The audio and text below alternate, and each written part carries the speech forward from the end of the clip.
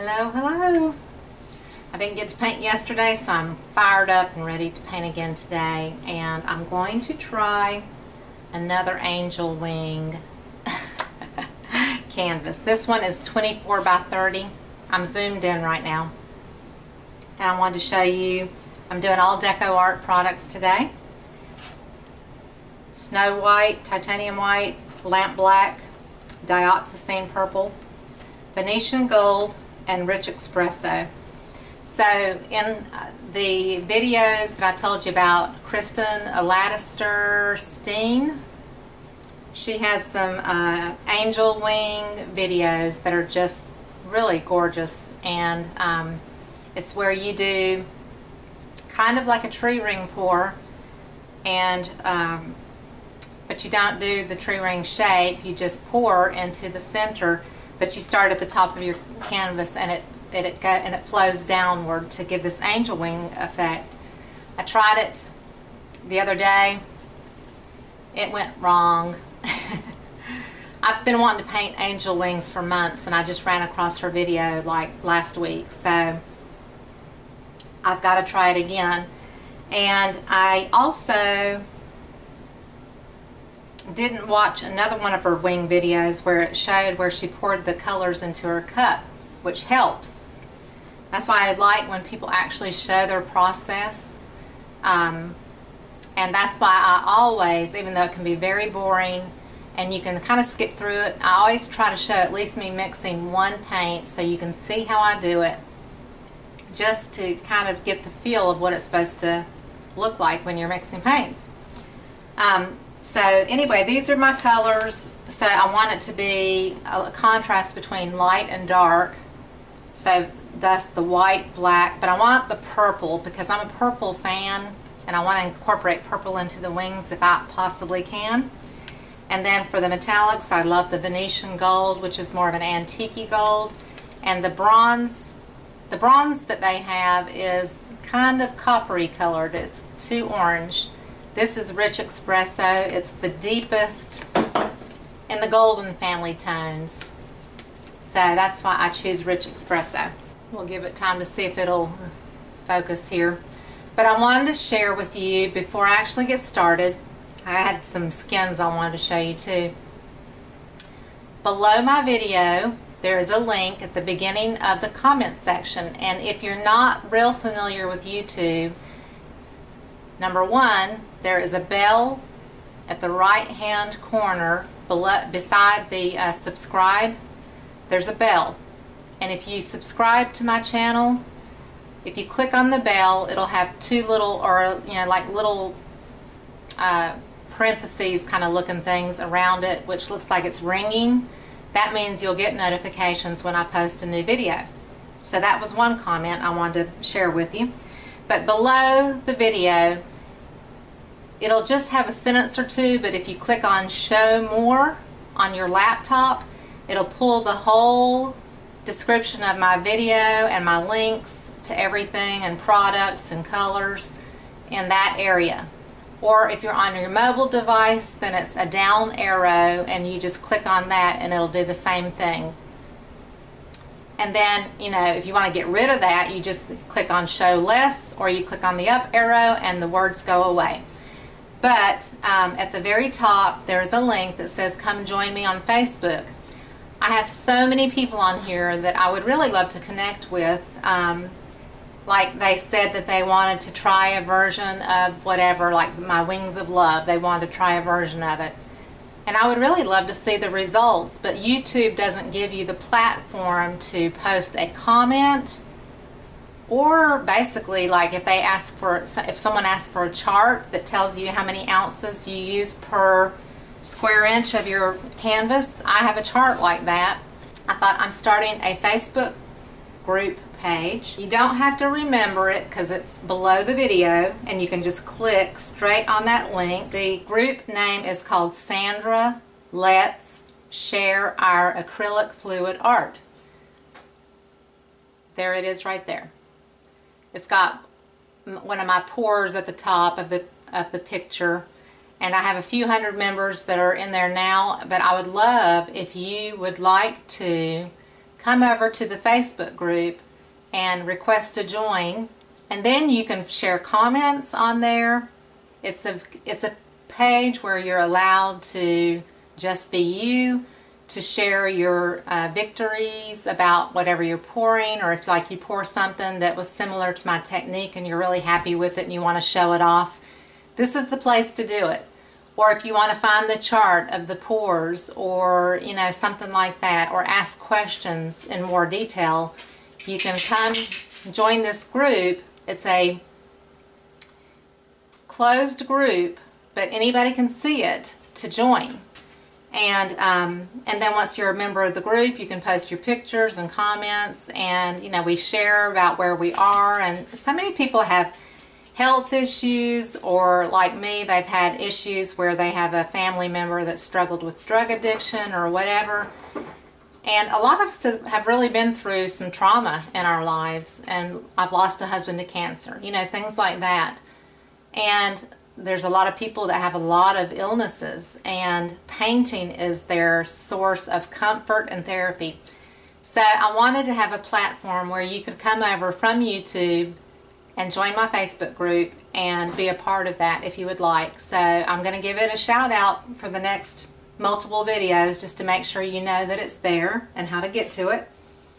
But the link is below the comment. It's in the comment section below my videos. Also, don't forget that Lily's Mix, which is another channel, which she's been around for a while, and I'm sure there's lots of you that are already subscribed to her channel. She and I are going to collaborate together in Wilmington on June 23rd and do a live pour of some sort, and you know, open it up for people to comment back and that kind of thing. And we are really looking forward to that. We're so excited about it.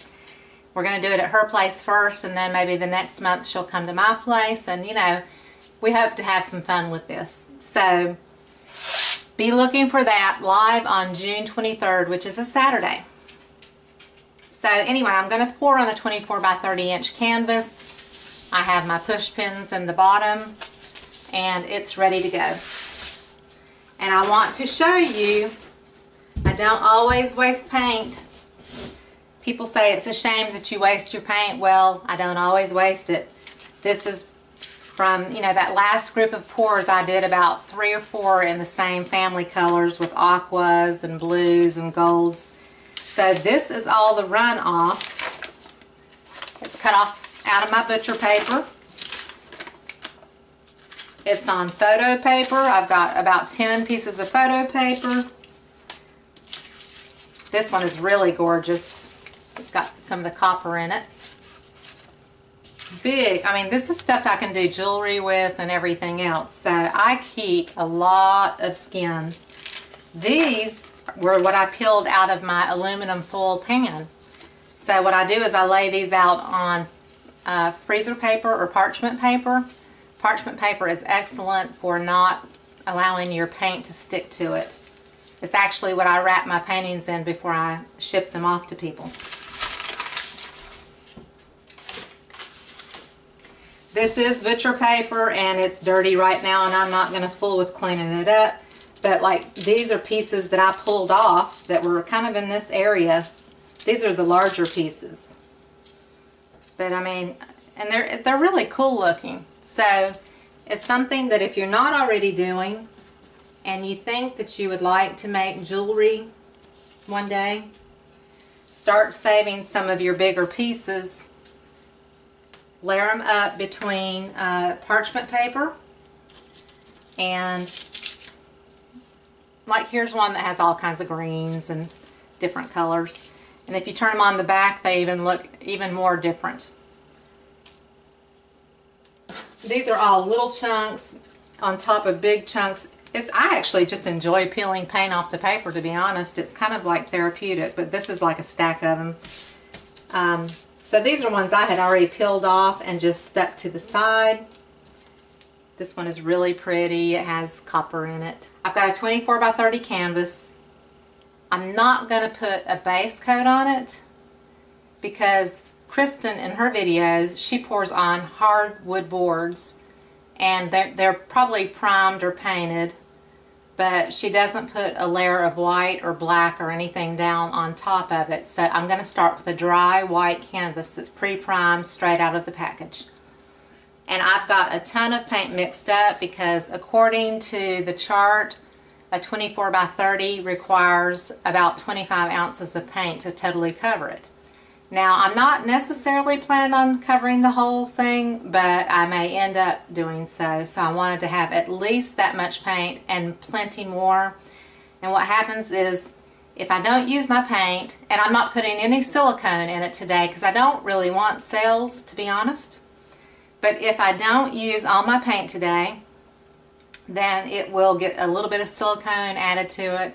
And then it'll go into my squeeze bottles. It'll be added to what paint I have in those colors in my squeeze bottles. And, you know, then I keep it in my squeeze bottles indefinitely. Of course, I never put it in the white or black, ever. So, here's my huge cup of dioxazine purple.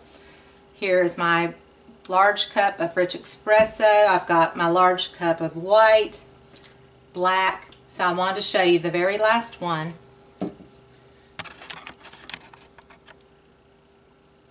This is Venetian Gold. And so I've put it into the cup, and I've used Owatrol with all of these because I did not have the DecoArt pouring medium. I didn't have enough of it. So I always do the 1-to-1 ratio. So that's Owatrol Easy Flow, which is like Floetrol in the United States. Owatrol is a European company. You can order straight from the company or on Amazon to get this. And it's really awesome. It's very self-leveling, very smooth. I've had great results with it. Very good quality product. And I graciously do demos with this product for Owatrol just to highlight their product because it's really awesome. So this is my last color I'm mixing up. And these cups are, I think, these are 5 ounce. These are probably about 12 ounces. I don't know. They're pretty large. They're, you know, like solo cup size. And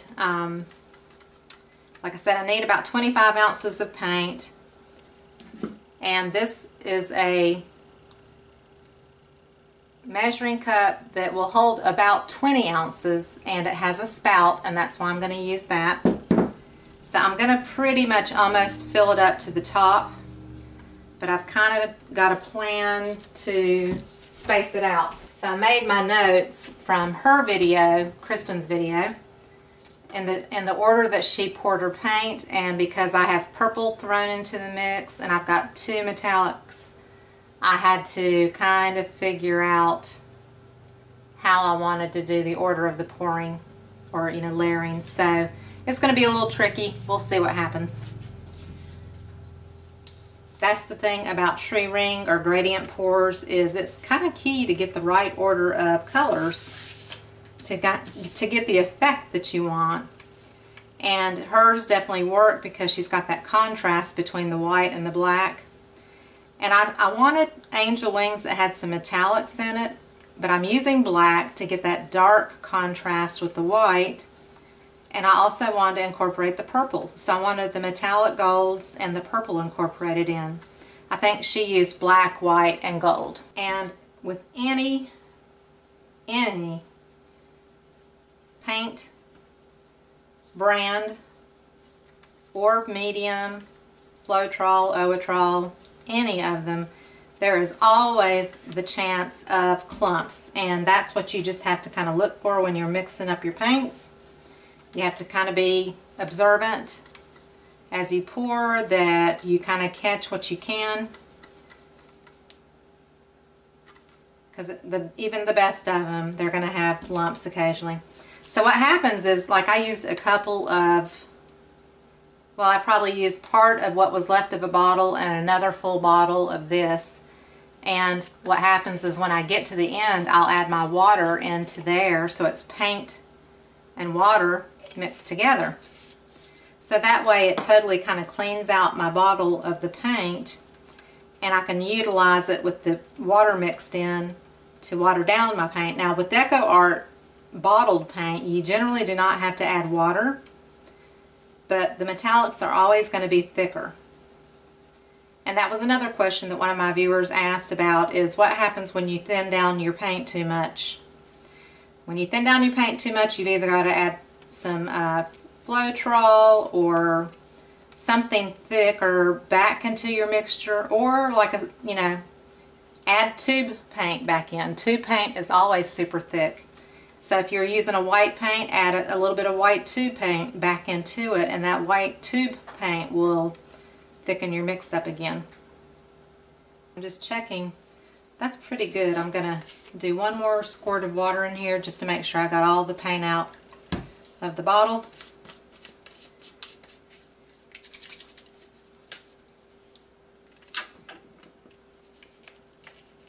And it always seems like when I mix up my white that it's very, very bubbly and foamy looking.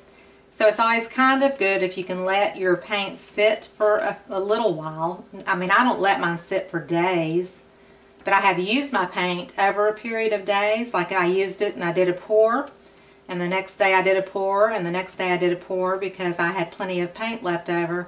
It's great to let it sit as long as you want it to, as long as it's covered up well and everything. But I don't let my paint sit forever. When I'm ready to paint, I mix my colors up and I go to it. So I don't let it sit indefinitely. But you know, the other thing too is you can always, like, I kind of will do this. I'll bang it on the table and release some of those air bubbles. I'm going to add a little bit more water to this one.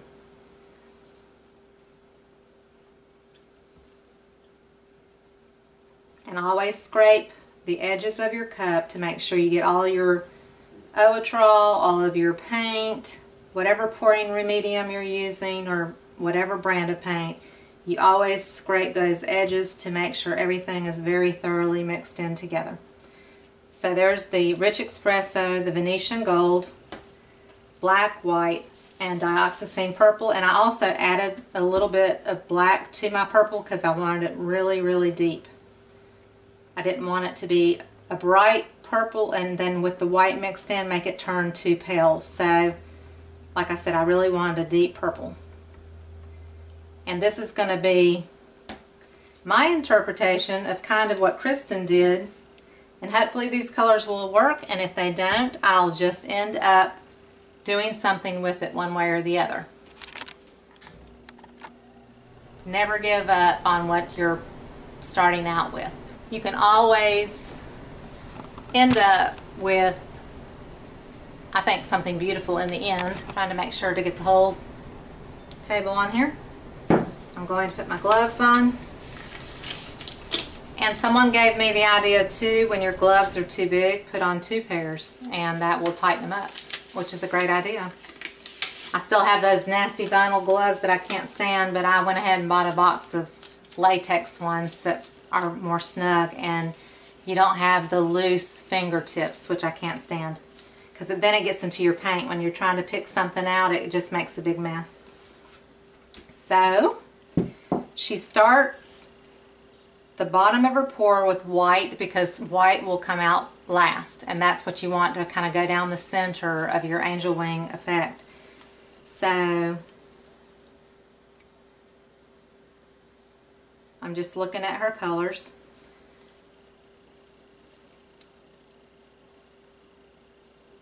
And I want a good amount of white because, like I said, that's going to be what gives you that central separation of the colors for the winged look. And then she had brown next, and this is where you kind of want it gradient. So I'm going to put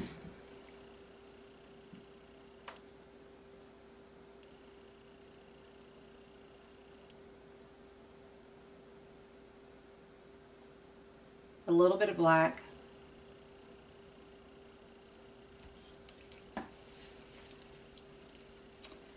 and then I'm going to do a good amount of the Rich Espresso.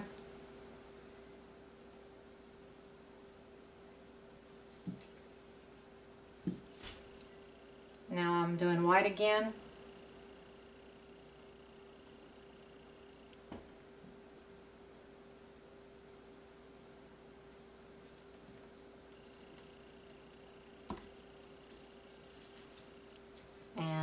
purple.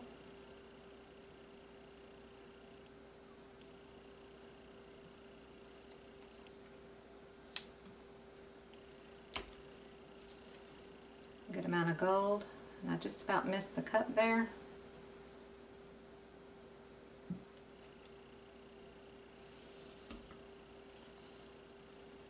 White. I don't want it to go down.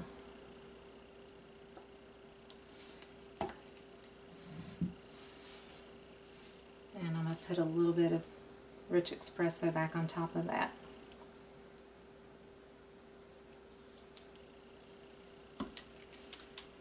So I'm going to move my cups out of the way. So I'm going to start it here in the center at the top. And I'm going to have my canvas slightly tilted.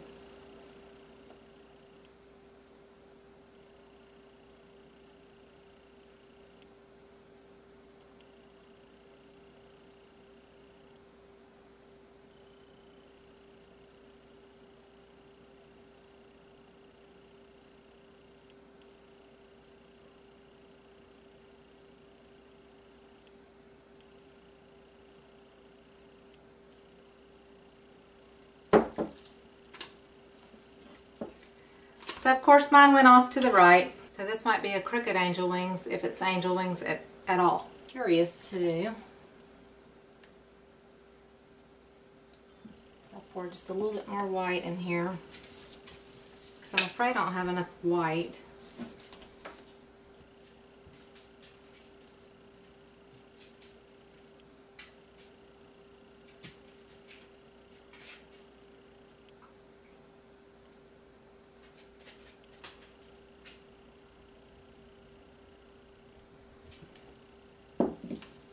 Just to make sure.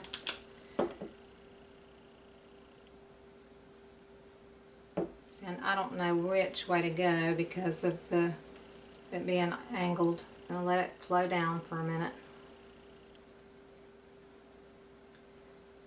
Maybe if I can get it to go over a bit. I don't think so.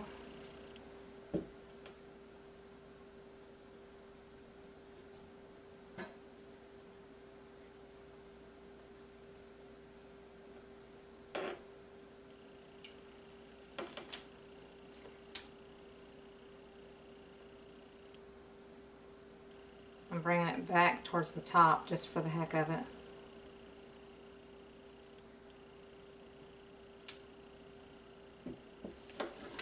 I so wish that didn't go that way. I don't know what to do about it to get it to go otherwise though, so this won't be another angel wings.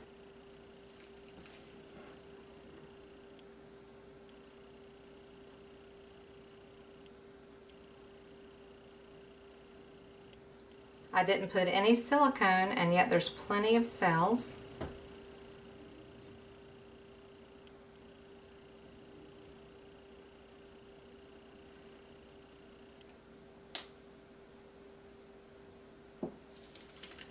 I guess I'm just going to tilt and see what happens, since it's not going to be the angel wing effect anyway.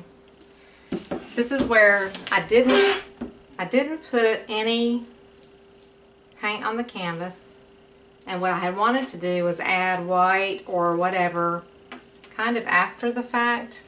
There's too much paint in the center, and so it's going in one section, so I'm going to let it flow back down again. Try to get it more evened out where it's not all in the center,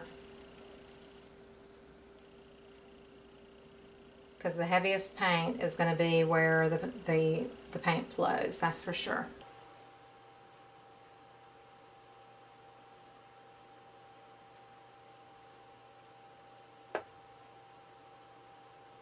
This is hilarious. It's just like, you know, things look so simple when somebody else does it.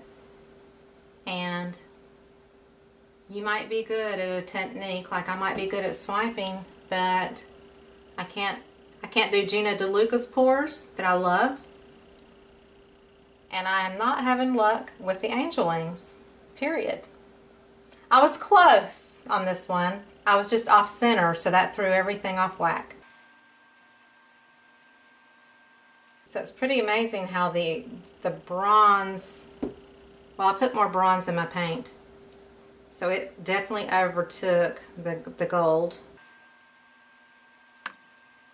So I'm not sure what I'm going to do with this one.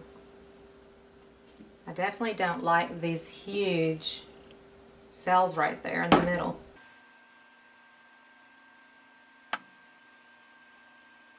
So basically I'm just trying to get my paint to flow onto this, the majority of the surface of the canvas at this point.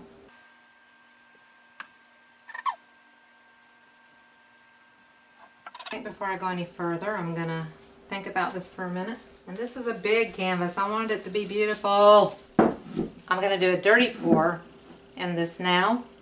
And now that, you know, it's not angel wings at all, I'm going to put in a drop or two of silicone to get some pretty cells. So I'm going to do the bronze. You can still see me, right? I'm going to do a drop and do the gold. I want to add some more purple in this now.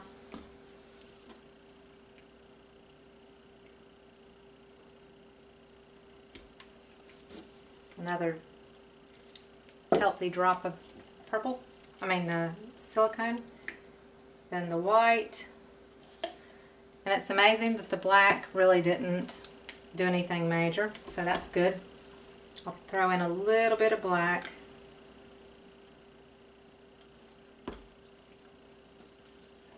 Another drop of silicone.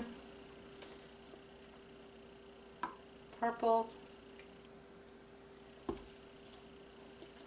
Finish off my white, and I'm going to have plenty of paint on this canvas, there's no doubt. Finish out with a little bronze and the Emperor's Gold, or the Venetian Gold, I'm sorry, Venetian Gold. Emperor's Gold and Venetian Gold are really very, very close to each other in color, so they're almost impossible to tell the difference. So I've got that mixed. I'm going to get my skewer and just run through it a few times. So I want to totally get rid of this section here somehow, because I don't like the objects that are coming up. And then this is where I added the white, so there's a lot of white there. So I want to maybe come up through here, but I like this thing. But, you know, by the time I pour something on this, it's going to totally change the look of it, I'm sure. So I'm just going to go ahead and pour.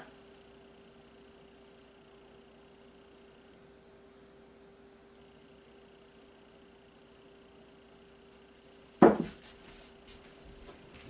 going to use the heat gun. It's going to start dripping off like crazy.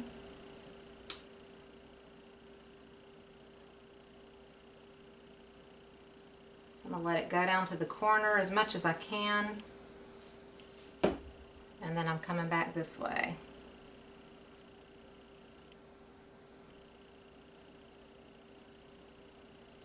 There is a ton of paint on this canvas and it is heavy.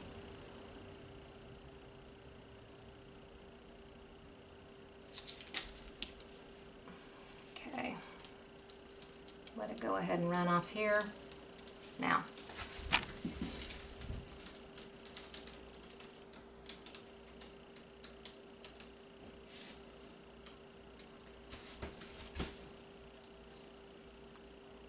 because there is so much paint, it's like going really fast, and that's okay. Now I'm going to take it to the other corner quickly.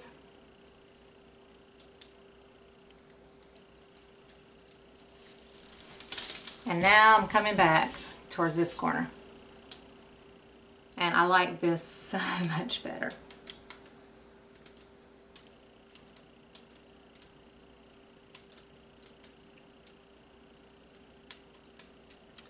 So I'm going to stop right here, even though it's not to the corner yet, and take some of this just excess paint on the table.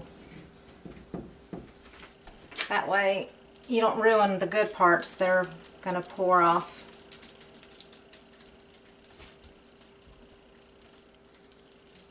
Okay. Now I'm putting it sideways so you can see the whole thing better. I gotta wipe up my mess real quick. It's on the floor and everywhere. The corner of that.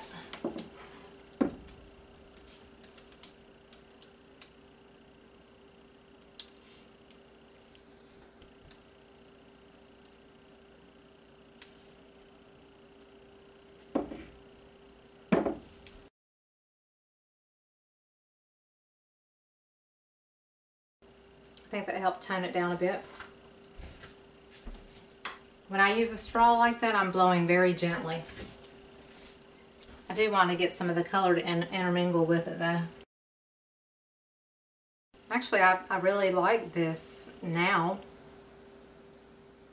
It's not angel wings, but I don't know how that happened, but just the way I tilted it, I guess, is the way it ended up making the light kind of go in and out.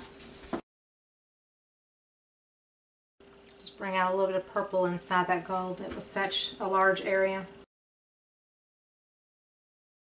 So I usually play with stuff a lot, and I'm going to try to avoid that today. I'm content with the way it's taking on its own kind of personality. I blew out a little bit of purple there and tried to soften the white squiggle through here, which I think I did okay on that.